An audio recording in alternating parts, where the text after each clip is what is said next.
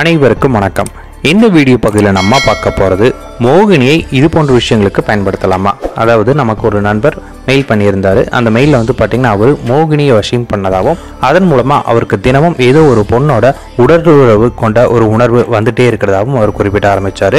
இதற்கு என்ன செய்யறது, இல்லை இது சரியா தவறா அப்படின்னு அவர் கேட்டிருந்தாரு. அதற்கான விளக்கங்கள் இப்போ கொடுக்கலாம் தான் கொடுத்தோம். முதல்ல மோகினி அப்படிங்கிற யாருன்னு சொல்லிடும். மோகினி அப்படிங்கிறவங்க வந்து பார்த்திங்கன்னா கன்னி பெண்கள் அப்படிங்கிறவங்க ஒரு 13 இல்லாட்டி 14 வயதுக்குள்ளே இருக்கும்போது அவங்க வந்து பார்த்திங்கன்னா ஏதாவது ஒரு அகால மரணம் அடைஞ்சவங்க. அவங்க வந்து கன்னி தன்மையோட கன்னி தேவதைகளாக இருந்து அவங்களுக்கு அந்த சக்திகள் இருக்கும். ஆனால் அதே போல் அவங்க வந்து பார்த்திங்கன்னா 400-500 வருடங்களாக தங்களுடைய ஆசைகள் தீராமல் அவங்க வந்து பார்த்திங்கன்னா கன்னி தன்மை இருந்தாலுமே அவங்க வந்து பார்த்திங்கன்னா தெய்வத்தின் நிலையை அடையவும் முடியாமல், ஒரு பேய் இது போன்ற ஒரு நிலையை அடைய முடியாமல் இரண்டு நடுப்பட்ட பகுதியில் வாழ்கிறவங்க வந்து பார்த்திங்கன்னா மோகினின்னு சொல்லுவாங்க.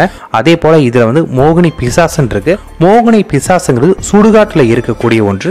இது வந்து பார்த்தீங்கன்னா முற்றிலுமாக இதை வந்து பார்த்தீங்கன்னா கெட்டதுக்கு மட்டும் தான் பயன்படுத்த முடியும். அதே போல் நார்மல் மோகினி வந்து பார்த்தீங்கன்னா நம்ம நிறைய விஷயங்களுக்கு, அதாவது வசியம் இது போன்ற விஷயங்களுக்கு பயன்படுத்தலாம். இந்த மோகினியை வசியம் பண்ணுறவங்களுக்கு வந்து பார்த்தீங்கன்னா வசி சக்தி அவங்க உடம்புல அதிகரிக்கிற மாதிரி இருக்கும். அடுத்தது வந்து பார்த்தீங்கன்னா அவங்களுக்கு வந்து ஒரு இல்லூஷன் மாதிரி அவங்க உடம்புல தோன்ற ஆரம்பிக்கும். அதாவது வந்து பார்த்தீங்கன்னா நம்ம சில நேரங்கள் கனவு காணுவோம். அந்த கனவு வந்து பார்த்தீங்கன்னா உண்மையிலே அது கனவா இல்லை நினைவா அப்படின்னு ரெண்டுக்கும் இடைப்பட்ட ஒரு நிலைமையில நம்ம இருப்போம். நடக்கிறது அனைத்துமே வந்து பாத்தீங்கன்னா நமக்கு நட்சத்திரத்தில் நடந்த மாதிரி இருக்கும்.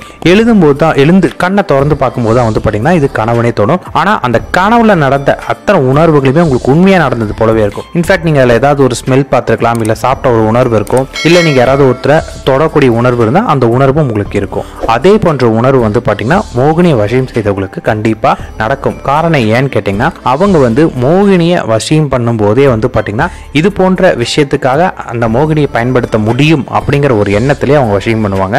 அதனால அவங்க உடல்ல இது போன்ற மாற்றங்கள் ஏற்பட ஆரம்பிக்கும். அதே போல அவங்க உடம்புல விந்தணுக்கள் குறையிற மாதிரி இருக்கும். இதுக்கும் அதாவது தூக்கத்துல விந்தணுக்கள் வெளியேறதுக்கான வாய்ப்புகளும் ரொம்ப ரொம்ப அதிகமாக இருக்கு.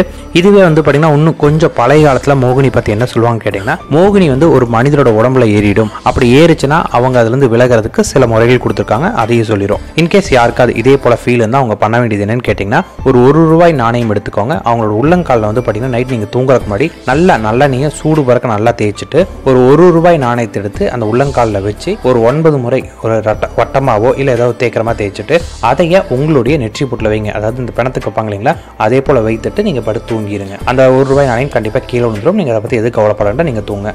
அப்படி பண்ணும்போது உங்களுக்கு மோகினியோட தாக்கம் இல்லாமல் இருக்கும். ஆனா மோகினியை வசியம் பண்ணணும்னு நினைக்கிறவங்க கொஞ்சம் ஆபத்தான ஒன்று தான். காரணம் ஏன்னு கேட்டீங்கன்னா, நான் வந்து இத்தனை நேரம் வந்து பாத்தீங்கன்னா அறிவியல் பூர்வமாக சொன்னதை ஆன்மீகப்படியா நான் வந்து பாத்தீங்கன்னா மாந்திரீகம் வந்து பழகும்போது நான் வந்து பாத்தீங்கன்னா மாஸ்டர்ஸ் பழகிற ஒரு மாஸ்டர் கிட்டே மாந்திரிகமும் பழகினேன். அந்த நேரத்தில் வந்து பார்த்தீங்கன்னா ஒரு பையன், அவன் வந்து பார்த்தீங்கன்னா திருப்பூரை சேர்ந்த பையன். அந்த பையன் வந்து பார்த்தீங்கன்னா ஒரு திருப்பூரில் இருக்கக்கூடிய ஒரு விடோ பொண்ணை வசியம் பண்ணுறதுக்கு முயற்சி பண்ணி இந்த மோகினி மந்திரத்தை சரியாக பயன்படுத்த முடியாமல், அதாவது தெரியாமல் தவறாக பயன்படுத்தி அந்த பொண்ணு அவனுக்கு வசியமாயிருச்சு. ஆனால் அந்த பொண்ணு அவன்கிட்ட வரும்போது அவன் உடம்புல எரியிற மாதிரி ஒரு ஃபீலை உணர்றான் அப்படின்னு சொல்லி வந்திருந்தான்.